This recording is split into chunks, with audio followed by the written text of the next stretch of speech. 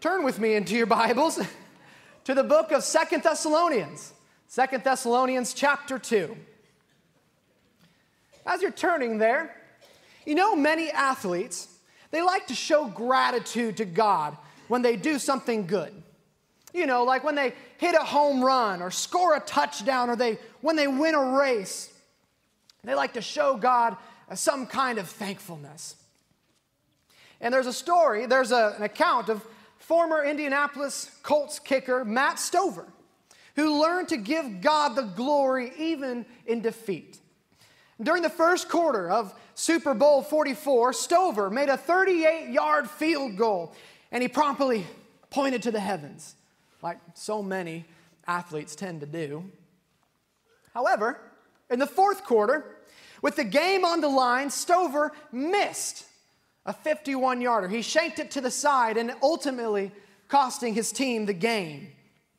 But once again, he pointed to the heavens.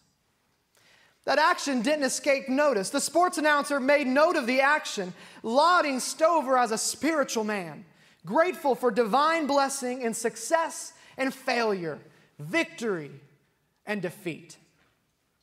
Our reading is in 2 Thessalonians chapter 2, verses 13 and 14. And here Paul is writing to a group of people who were experiencing quite difficult circumstances. They were facing intense persecution that was affecting them in all the places that hurt most. Their families, their livelihoods, and their futures looked really uncertain. And I wouldn't be surprised if some of them were struggling to praise God even in the difficult times. And so we find Paul writing them a letter, and he gives them just this little blurb of encouragement. It's not very long, but this little blurb of encouragement is packed full of truth and a wonderful reminder of things that we can be thankful for when we're struggling to find praise. So if you haven't already, turn with me to 2 Thessalonians chapter 2, verses 13 and 14. But we are bound to give thanks always to God for you, brethren, beloved of the Lord, because God hath from the beginning chosen you to salvation through sanctification of the Spirit and belief of the truth, whereunto he called you by our gospel to the obtaining of the glory of our Lord Jesus Christ. The first thought that I see we can be thankful for, we find in verse 13, and that's we are beloved by the Lord. He loves us. He can't wait to spend time with us. We are His pride, His joy, His chief concern. When God set to make the whole universe, He made all kinds of amazing creations. The beauty of this world is just absolutely staggering. And even in our own little world here in central Pennsylvania, we can find beauty in just about every turn. Not many weeks ago, I had the privilege to be able to host my family here. They got to come all the way over from Greenfield, Indiana. And so I was so excited to have them. And Kara was also so excited to have the in-laws. It was just a wonderful time. She was actually very thankful. She liked having them over. But as they were here, it was interesting. They couldn't believe how beautiful this area was. They just kept mentioning how gorgeous it was. The rolling mountains, the vibrant colors of the leaves at that time, and the picturesque little farms dotting the countryside. And though we might live in a place that looks like a postcard of some sorts, God didn't stop with the landscape. He made all kinds of creatures too. Some stunning, some fiercely intelligent, some with capabilities that just seem otherworldly. And yet, all of these amazing things that God created, and yet, we are the pinnacle of His creation. We are His magnum opus. We are His gem.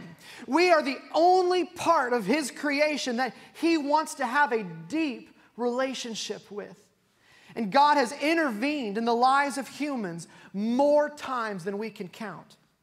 We can find instances all over just the Bible of God directly stepping into the lives of his people. He worked in the lives of Abraham, Isaac, and Jacob. He guided Moses, Joshua, and Caleb. He gave wisdom to David, Solomon, Josiah, and Asa. He transformed the lives of Nicodemus, Zacchaeus, and the woman at the well. And he spread the gospel to the entire planet with the likes of Peter, John, and Paul. I could spend the whole rest of this night just on this point, listing all the various names of God stepping into the lives of. But you know just as well as I do that God didn't just stop working in the lives of people in the Bible, but he's worked in your life as well.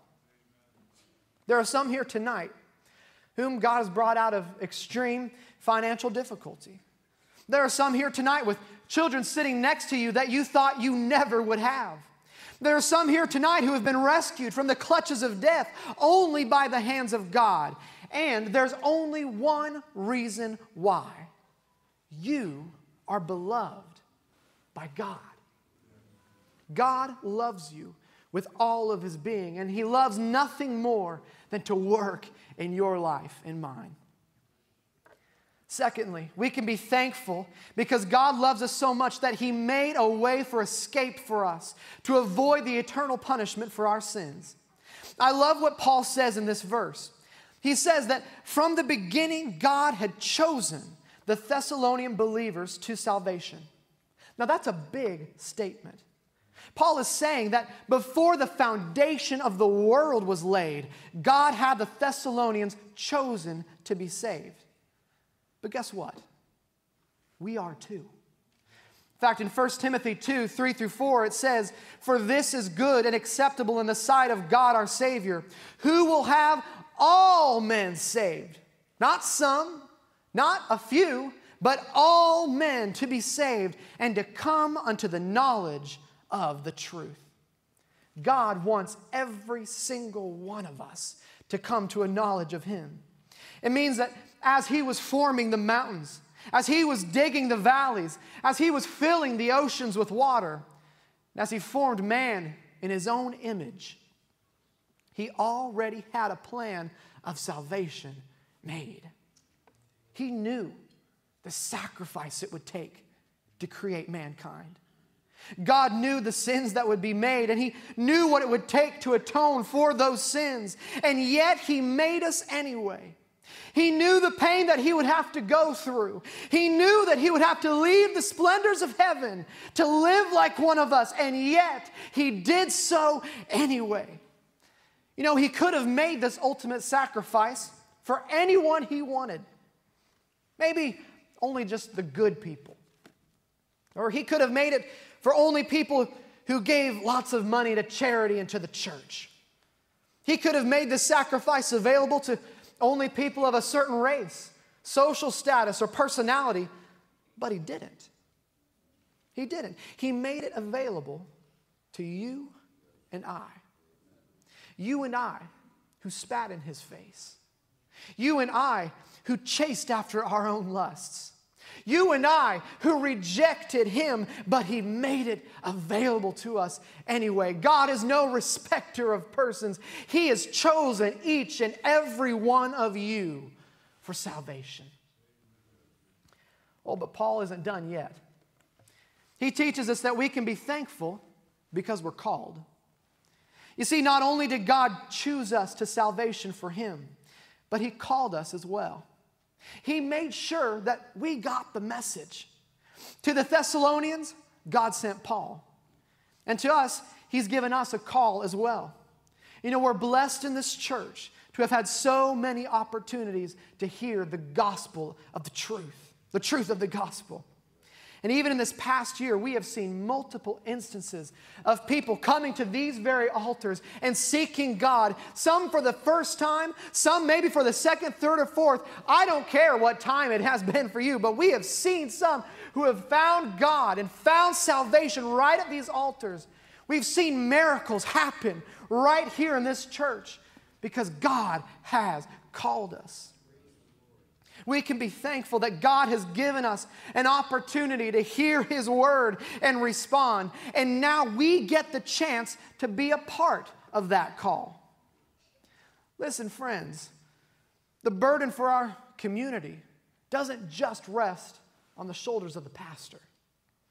But that burden to see souls won for Christ should be shared by each and every person who claims the name of Christ. Each and every one of us should be engaged in some capacity to bring others to Jesus. You know, that Great Commission, where the command to go out into all the world and spread the gospel was given to everybody. Perhaps that's an intimidating thought to you. But don't let it stop you.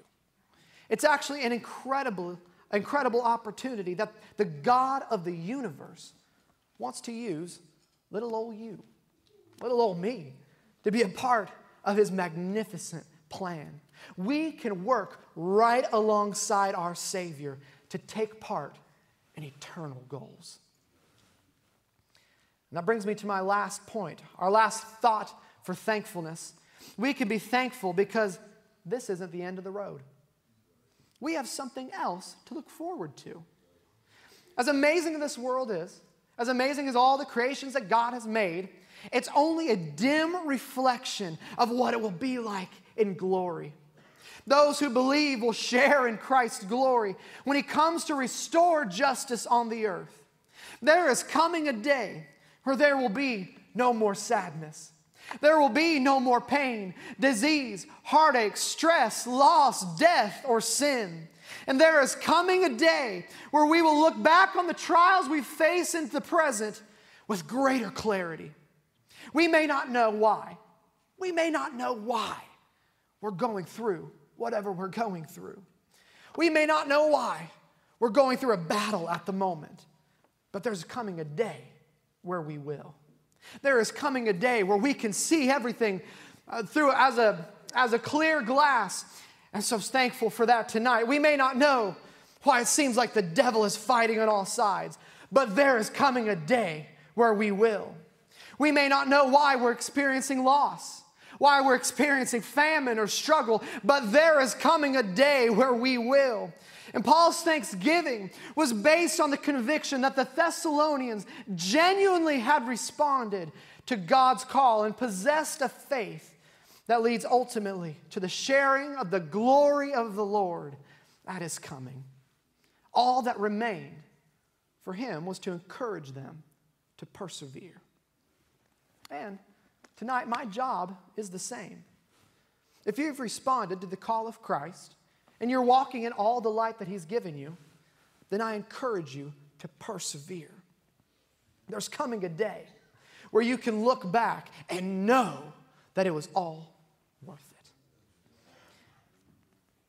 In this Thanksgiving season, I hope that you're taking special time to thank God for all your many blessings. We truly are an extremely blessed people. And that doesn't mean it's always going to be easy. Sometimes the holidays are maybe the most difficult times to praise God.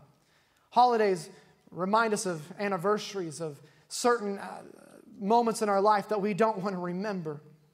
But even in those times, even those times where it's difficult to praise, we should do so anyway.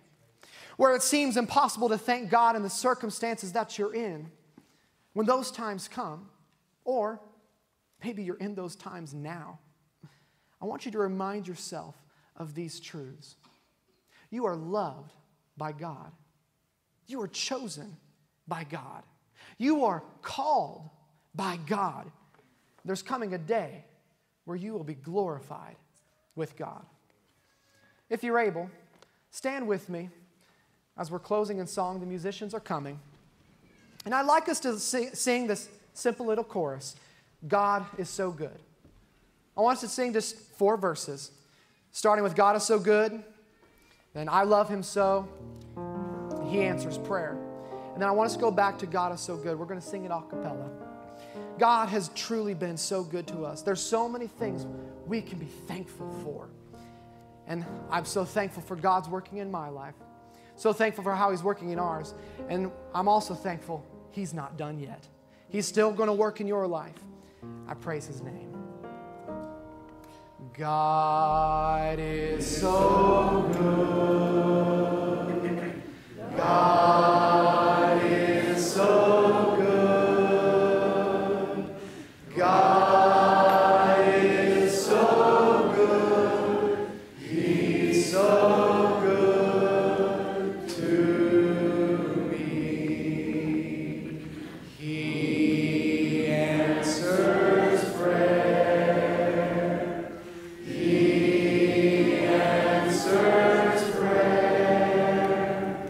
He answers prayer. He's so good to me. I love Him so. I love Him so. I love Him so. He's so good to me. Amen. Let's bow our heads in prayer. Lord, we're so thankful for how good You've been to us. You've been such a wonderful God, and we have so much to praise You for.